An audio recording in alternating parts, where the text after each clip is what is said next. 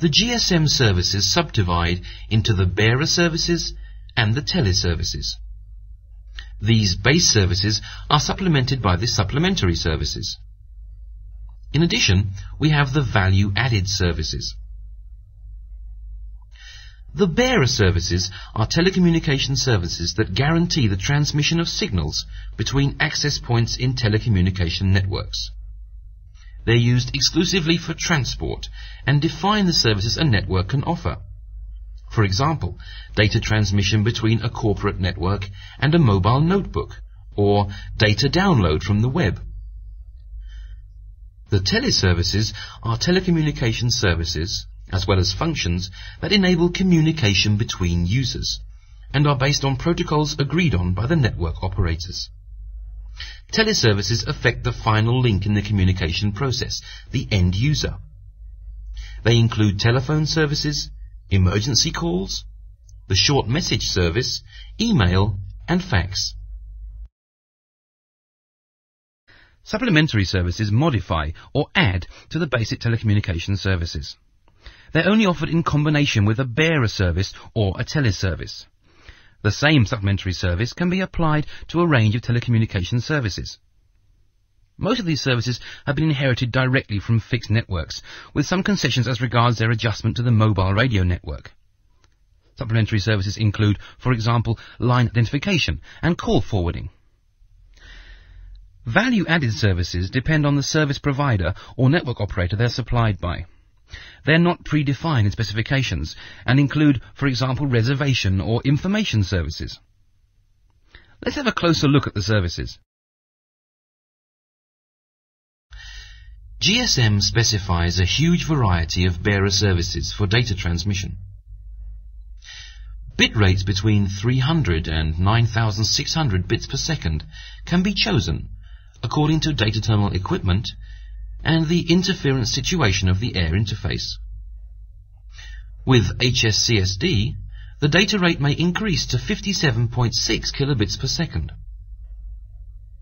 All bearer services are handled as circuit switch services between the mobile data equipment and the NSS, requiring a permanent link between the involved components.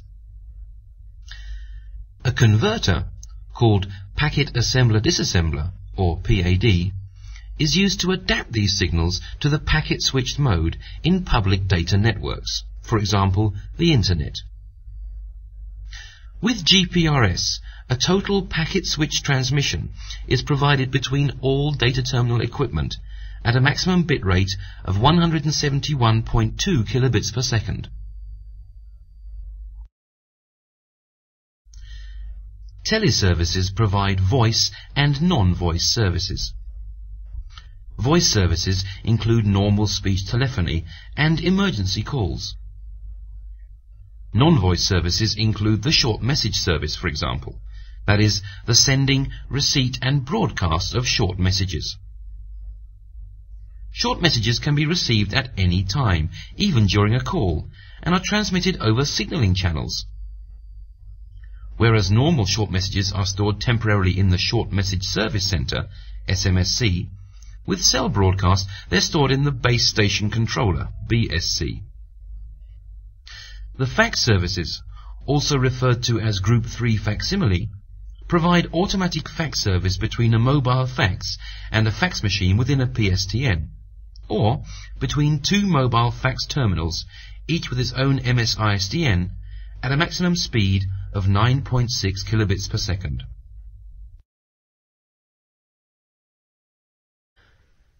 Supplementary services can be controlled by the subscriber as well as by the network.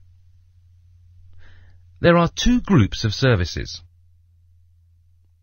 First, there are those services which are provided by the service provider and made available to a customer. Then, there are the services which are invoked by a customer. The desired service is, for example, activated by a customer pressing a particular key, as is the case with line identification. The supplementary services subdivide into several types. The line identification services include the calling line identification presentation, CLIP. That is, the display of the caller's number on the called party's mobile station. The network transmits the call number at call setup, provided that both parties are ISDN or GSM customers. Using Calling Line Identification Restriction, CLIR, the calling party can restrict its call number, so it cannot be identified by the called party. An appropriate instruction is sent from the caller's network to the network of the recipient. Some networks allow particular user groups, such as the police, to identify a call number even if the CLIR service is activated. In accordance with CLIP and CLIR, there is the Connected Line Identification Presentation, COLP, for identification of the called party by the caller, and Connected Line Identification Restriction, COLR, if the called party does not want to be identified by the caller.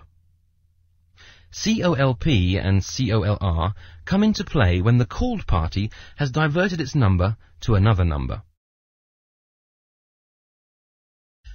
Call offering services are services which allow a customer to forward incoming calls to other target numbers. Call forwarding unconditional, CFU, ensures that all incoming calls are diverted to a number specified by the customer, independent of the conditions of the call.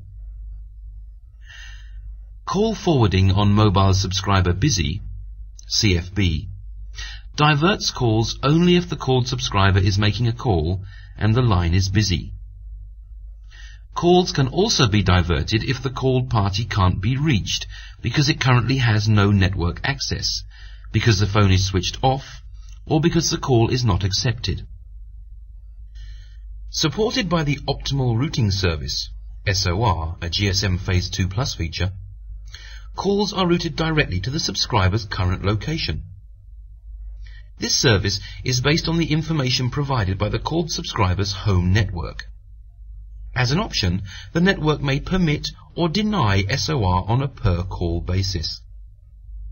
SOR has not yet been implemented. Call completion services allow the customer to postpone incoming calls which he is currently not able to accept, as well as to hold calls while simultaneously making another call. Call waiting, CW, notifies the customer of an incoming call when no traffic channel is available and the customer is engaged in an active or held call. The customer now has from half a minute to 2 minutes time to decide whether to accept, reject, or ignore the postponed call. The call holding service, Hold, permits the customer to interrupt communication on the active call for another call, without losing the connection to the first call. This is because the traffic channel remains assigned to the customer even after interruption of the active call, so he can resume the communication. Multi-party services, also called conferencing services, allow the customer to communicate with more than one party simultaneously. The multi-party service can be initiated if a customer is in control of at least one active call and one call on hold. After it's been initiated, parties can be added, disconnected, or separated. Thus, the subscriber initiating the service can add more parties to the multi-party call and exclude others from conversation. At the same time, he can have a private conversation with another party, which the other participants cannot hear. During all this, the participants of the multi-party call can still communicate with each other. Closed User Group, CUG, gives a particular group of customers the opportunity to communicate with each other in PLMN or ISDN networks. The members of a closed user group can't communicate with subscribers outside the group. If desired, one or more subscribers in this group can be authorized to call subscribers outside or to receive calls from them. Emergency calls are not subject to the restrictions of this service. The Service Advice of Charge, AOC, is a supplementary service that allows a mobile subscriber who uses services to receive service-related billing details. With reverse charging, on the other hand, a called subscriber can be charged for certain calls. For this purpose, each individual call is analysed and evaluated. Reverse charging is activated at request by the calling subscriber and must be permitted by the called subscriber. At present, reverse charging is not implemented in GSM networks. There are basically two categories of call restriction services. One refers to outgoing calls, and the other to incoming calls. The service offers several possibilities, such as barring all outgoing and incoming calls, barring all outgoing international calls, or barring all incoming calls except those coming from the country of the home network. The calls can be barred manually by the subscriber or by network configuration. Value-added services are supplied by the respective service provider or network operator and can be transmitted either via a normal telephone call or via SMS. These services offer the supplier a further opportunity, apart from price, to attract customers. Value-added services are, for example, information on cultural events or traffic announcements via cell broadcast, reservation of a hotel, a flight or a hire car, help in the event of a car breakdown, information services, medical advice, ticket reservation, sports news, delivery services like sending flowers to a particular person, and many more.